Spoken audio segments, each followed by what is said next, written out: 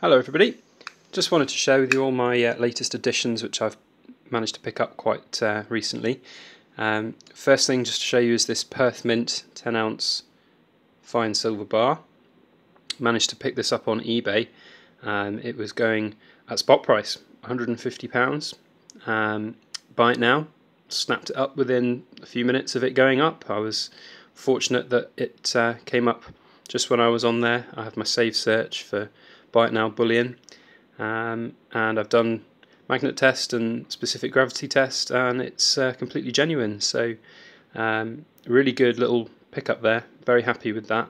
I'm going to probably try and flip it actually on eBay, well, if I can get a good price for it anyway. So but worst case scenario, got some spot price silver, it'll come good in the end, I think.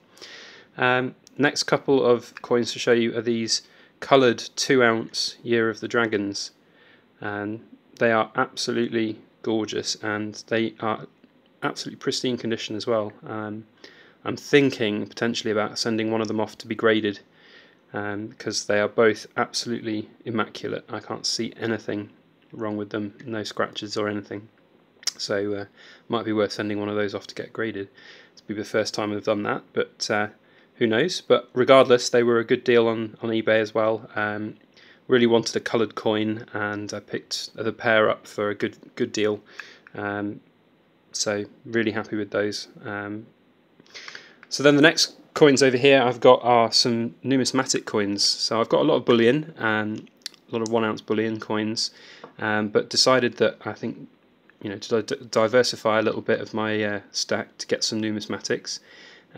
So I picked up these two from a little shop in Nottingham. Quite happy with those, good price for them, and they're perfect MS70s, first release, first strike, silver eagles. So who knows what they'll do in terms of value over the next 5-10 years. I don't really know. It's the first kind of, you know, graded coins I've bought. If there's any comments from the community, more than happy to take on board what you might say about collecting numismatic coins. It's certainly only going to be a small proportion of my stack. It's really not going to be a big one, but I have seen that, you know, some coins do really well in 5-10 year plus. So we'll see. They're both from either PCGS or NGC. So I am aware about ANCAS and that not being necessarily the best grading company for the collector's market. So at least I've got some good grading company coins there, so we'll see. I've also picked up off eBay this MS70 Kookaburra, 2016 Kookaburra.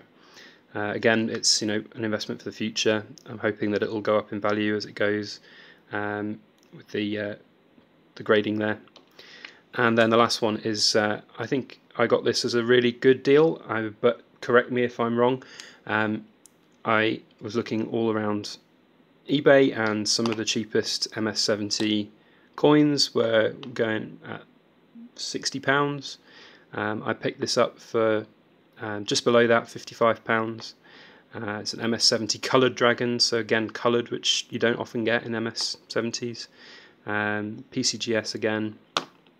So yeah, I don't know if that's going to be better than some of these coins. It was more expensive than these coins. But I really love it, so even if the worst case scenario is I don't make money on it, I love it. So that's the most important thing in terms of why I stack in the first place. So yeah, those are the newest things. Stay tuned for more. Thank you.